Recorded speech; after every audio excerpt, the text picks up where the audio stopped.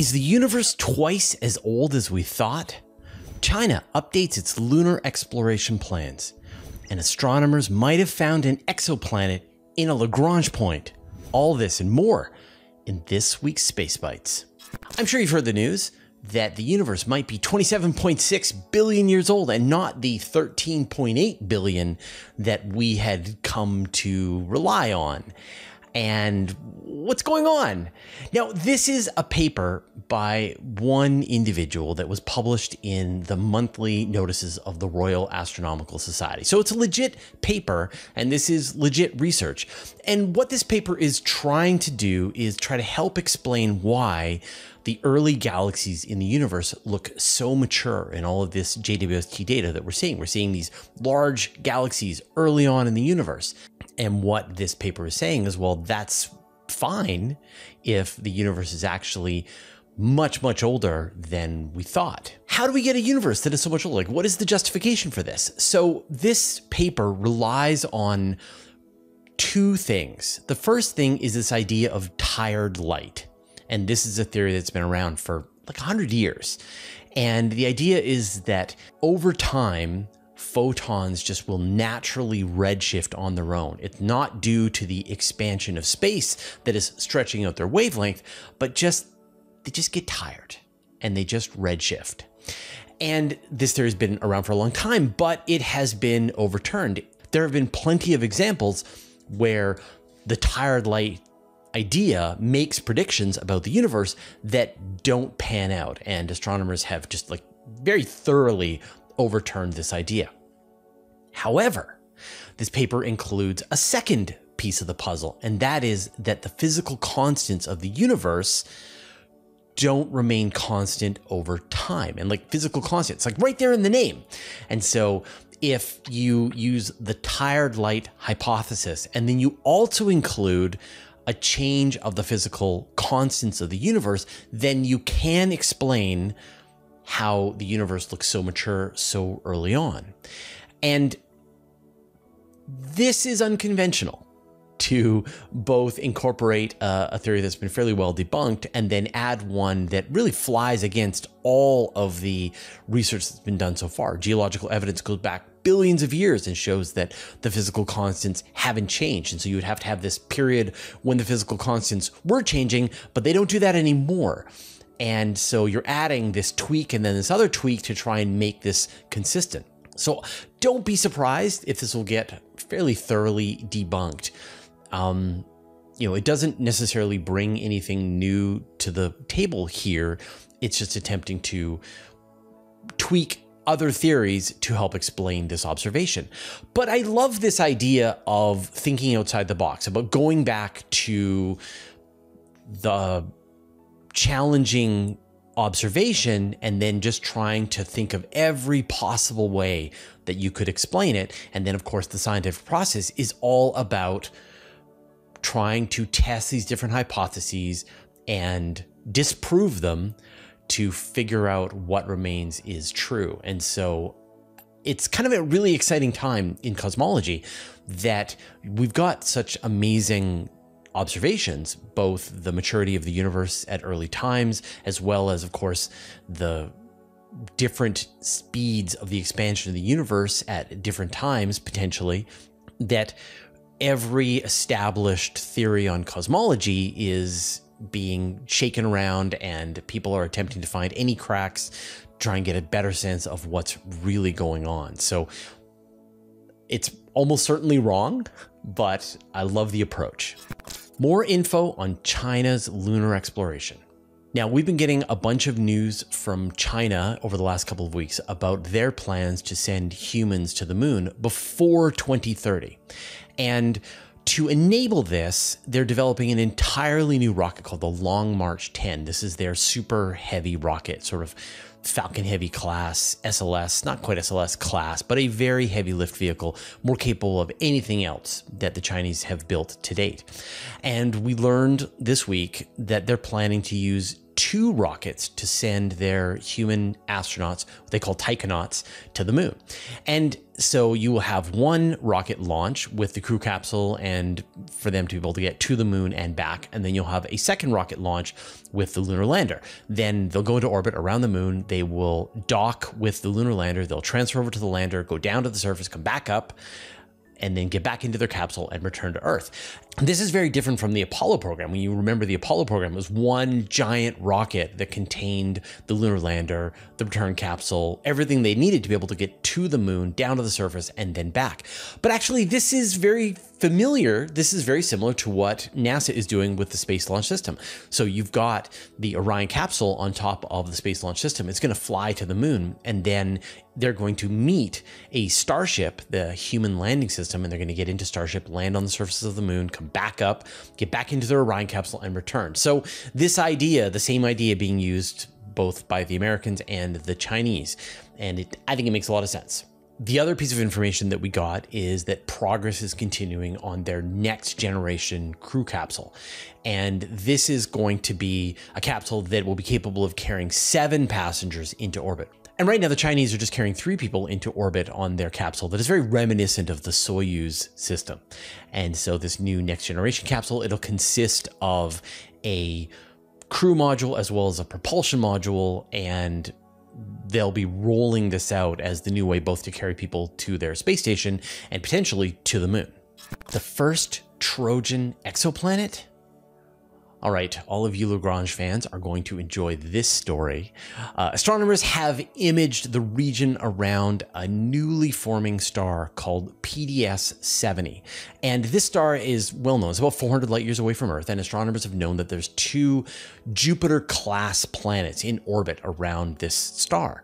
But now, with further observations, astronomers have seen a patchy blob of material that is in the same orbit as one of these giant planets. And not just in the same orbit, but it is in the Trojan region of this. And so you Lagrange fans will know that there are 2 Lagrange regions, stable orbits that are around each one of the planets here in the solar system, and the laws of gravity would assume that they would be present in other star systems as well. The total amount of mass in this debris cloud is about twice the mass of the moon. And so astronomers think that maybe this is like a bunch of Trojan asteroids that are starting to form together.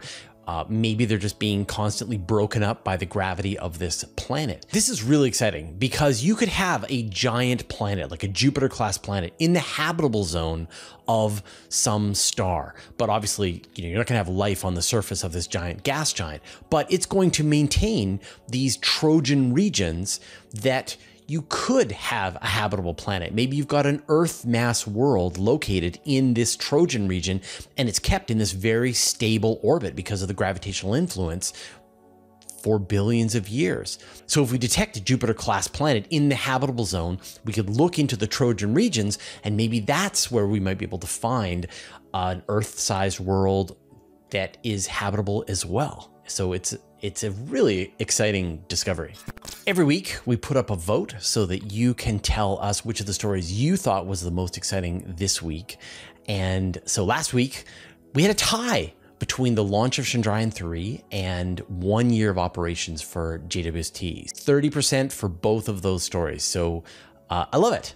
I'm not sure I would have been able to choose between those stories. So thanks to everyone who voted. Of course, we'll put up the new vote shortly after this episode. Make sure you're subscribed to the channel, and that way it'll show up in your feed, and then you'll see it and you'll vote and you will contribute to this. Webb sees old carbon-rich dust grains. So we're talking about how JWST has shown very mature galaxies early on in the universe, but it's also been finding very mature chemicals early on in the universe. We got an announcement this week that astronomers have used JWST to see polycyclic aromatic hydrocarbons. They call them PAHs. And these are carbon molecules. They're kind of like the building blocks of life, or the building blocks of the building blocks of life. And so at around 1 billion years, you've got these carbon molecules showing up in galaxies in the universe. And this is really interesting because, like, how do you get carbon molecules forming so early on in the universe. It means you had to have large stars, you need to have supernova giving off material, enriching various nebulae and forming these heavier molecules.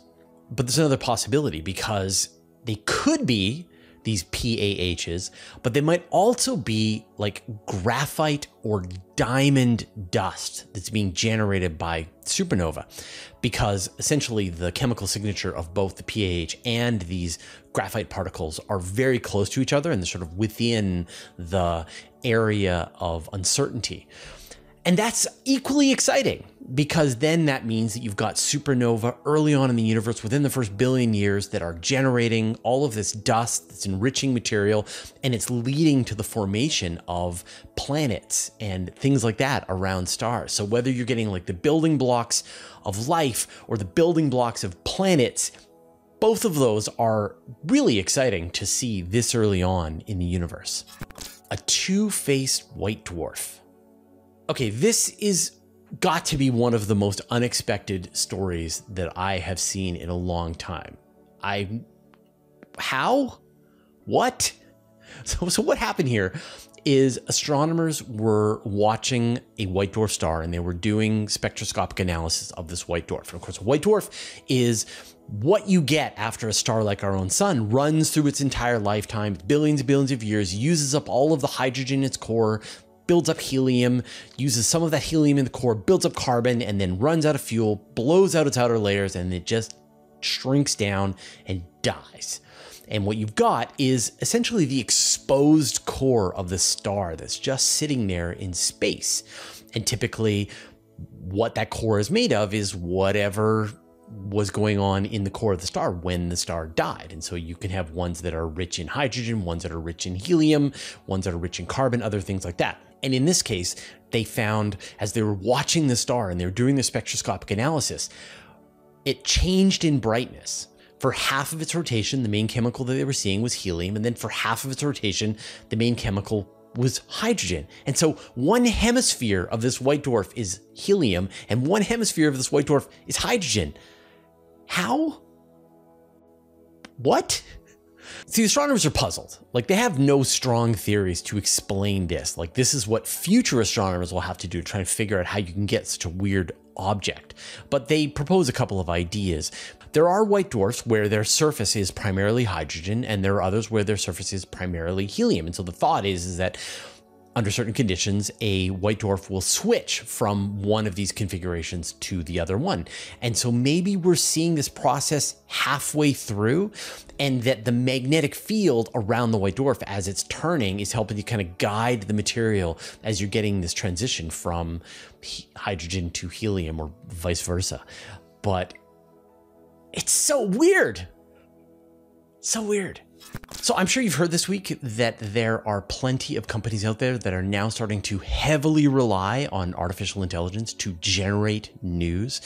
Various companies are building a lot of tools, and we're going to see this more and more into the future. And I think that's going to be a bad thing for journalism in general and space news specifically. And so my goal with Universe Today is to build an island, a protective habitat where skilled journalists can do their work and receive a paycheck for doing their work. And we're in a race against time now to try and build up this place where we can continue on forever before the forces of artificial intelligence content mills take over in all directions. So if you want to support the work that we do, if you want to help me give journalists jobs, paychecks for doing original reporting, writing their words, come join our Patreon community. Go to patreon.com/universe today. And I promise you, if you join, you will help us keep more journalists employed as we go through this wrenching transition. Thanks. People always ask me why craters are these perfect circles. And when you look at the moon, you look at Mars, all these craters are circles. And yet you would assume that the impactors are coming in at all kinds of different angles. And so when you think about how if you throw a rock on the ground, you get a crater that is based on the direction, the angle that you threw the rock. what's happening is that these objects are hitting the planet or the moon so fast, like they are going kilometers per second. And so they just detonate. They don't crash into the planet, they just explode. And the explosion is now perpendicular to the surface of the world. And so what you're seeing as the crater is the explosions, as if someone set off a nuclear weapon right on the surface of the moon or Mars. And then you get this debris that falls down around the crater. But occasionally, the object can come in at such a low angle that it actually does cause that splatter that I talked about in the example. And so we've got a really cool crater that was seen on Mars. The picture was taken by the Mars Reconnaissance Orbiter, and you can see that the crater itself isn't circular, it's kind of smeared. And then on one side of it, you've got this huge curtain of ejecta, of material that was thrown out onto the surrounding landscape. And so when you think of the total number of craters that are out there and how rare something like this is, the angle has to be just a grazing hit for you to get something like this. But it does happen. Finally, I just want to show you this amazing video that was taken using the European Space Agency's Meteosat satellite. This is a new satellite, a new generation of satellite that they've launched. It hovers at geostationary orbit and is watching Europe continuously. And it has a bunch of instruments on board, but one of them can take a picture about 1,000 times a second, and it goes off anytime that it sees a lightning flash in the cloud tops. And so this time lapse is showing you 1 minute of lightning in Europe clouds, taken sort of while the planet was underneath, and they were able to stitch together all of the lightning that happened in that 1 minute. And it just shows you like how much activity is going on, how dynamic our planet is. I love this video. So just a quick deer update. I've done two things. One, I've created a police state where I've put a bunch of cameras out so that we can watch the garden, and anytime the deer come in, we run outside and terrify it. And so hopefully in the mind of the deer, this is a scary place, but I've also been reinforcing my fence all around. They're still getting in, and I'm down to one fruit tree that has half of its leaves on one branch. So hopefully I'll be able to keep the plants alive as we make it into winter, and hopefully my fence will be a lot better. But yeah, deer are tricky. So I'll give you a quick update on the book club, but first I want to thank our Masters of the Universe Patreon supporters, Joel Yancey, Antonio Lofilara, Dustin Cable, Just Paul Davis, Vlad Shiplin, Jay Dennis, David Giltonan, Modso, George, Jeremy Madden, Jordan Young, Tim Whalen, Dave Veribioff, Andrew M. Gross, and Josh Schultz. For those of you who don't know, we have a book club here on the channel, and so you have been recommending books for me to read. I've been reading them, telling you what I thought, and someone recommended the Culture series, so I had to read all 10 books, and I finished them all up, and they're wonderful. I mean, if you haven't read the Culture series, you definitely should. If you want to, like, the best one, in my opinion, is actually the second book called The Player of Games. It's so good. It's perfect. But all of them are wonderful, except for one. One was mediocre. But thank you, everyone who recommended the Culture series. I'm now moving on and reading a bunch of Greg Egan books. So right now I'm reading Permutation City, which is great and weird and complicated, and I love it. So thanks everyone who recommended Permutation City, and I'll keep giving you updates. I mean, it's summertime, so you need to have some books for the beach. And so I will keep recommending books. You keep recommending books to me. There's a link down in the show notes so you can recommend more books to me. All right. Those are all the news stories that we had this week. Thank you, everyone, and we'll see you next week.